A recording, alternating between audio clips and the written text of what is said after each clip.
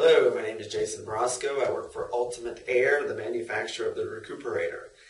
I want to talk a little bit about the outside penetrations. So on this side of the unit, both of these ducts are piped to the outside of your building envelope. One is bringing air in and one is taking air out.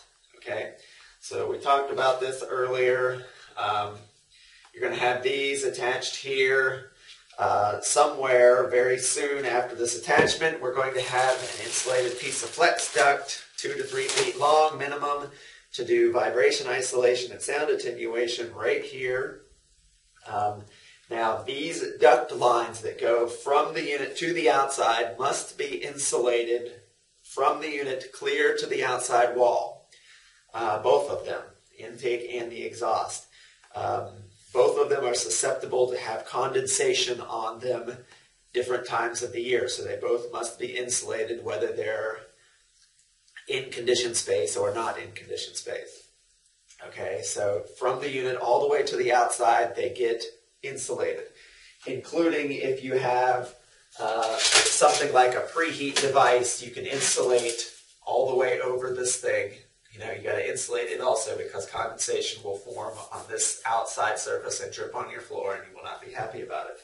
So these also get insulated.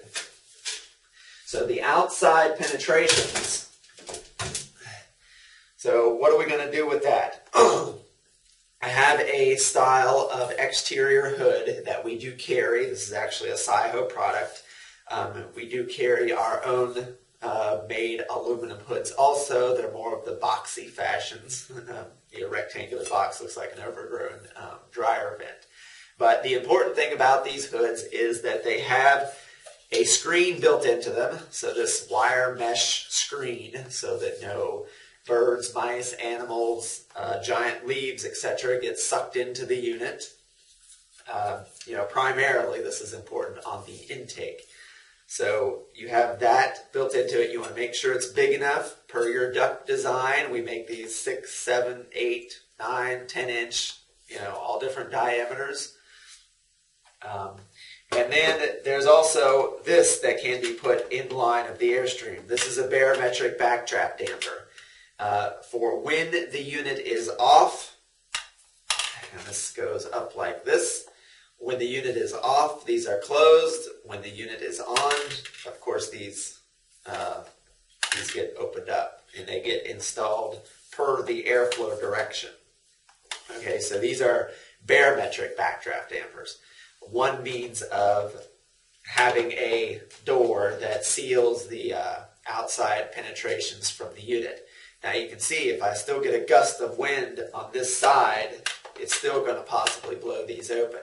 So the next best step of these is like an automatic damper, being a power-controlled spring return on-off damper. You can wire those straight from the unit. We do have a relay that will close anytime that the unit is on so that you can open a powered damper. So if you want a positive seal on those two outside lines, I recommend 2 of the power open spring return close dampers, some sort like that. So now these, again, going through the outside, we have these are wall termination vents. These are for going through an exterior vertical wall. There's nothing that says you can't go through the roof, go into the eaves. All of those are very possible. We only carry the wall termination vents. Many other manufacturers make vertical rain hoods for going through the roof.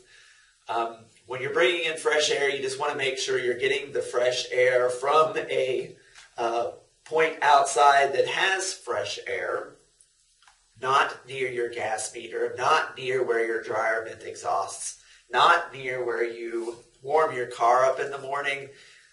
All of these places are not good spots for fresh air being taken in. And if I put this up through the roof, I really don't want to suck air straight off of a hot shingle roof. So make sure you get a couple feet away from that hot shingle roof, for that type of application. I mean, what's the best? I generally recommend the prevailing wind side of the house. It's always a fresh air source, and not where you're going to blow your grass clippings into it, etc. And yes, this is a maintenance item. This has a screen on it. I guarantee you that after 6 or 8 months of operation, there's going to be a mat of dirt on this, and then you will be getting very little fresh air. So these do need to be cleaned, depending on your environment, once every 3 months, 6 months, 8 months. You know, it is very dependent on the particulate you have outside.